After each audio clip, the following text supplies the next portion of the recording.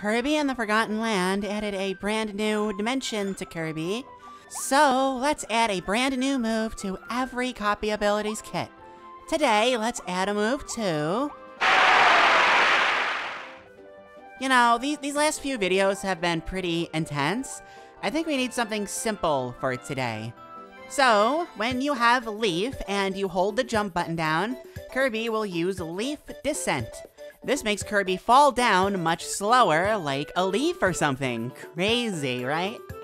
This has some daring implications about Kirby's weight, but these are ability videos and not lore videos.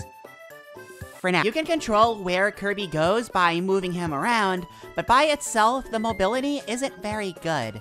The move is more used to slow down your descent than anything. That said, wind is a common feature in both Kirby and real life, so it's safe to assume that there will be windy areas here. And wind does crazy things to leaves.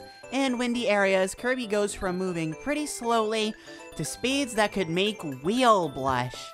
And because this is 3D, it doesn't matter what direction we're talking here. If the wind is blowing, Leaf Descent will make Kirby go whoosh.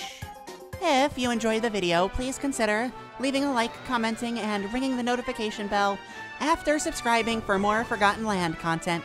I'm planning on almost making this a daily series, so please look forward to more. I have been Kirby Fan. Thank you so much for watching, and I'll see you around. Bye!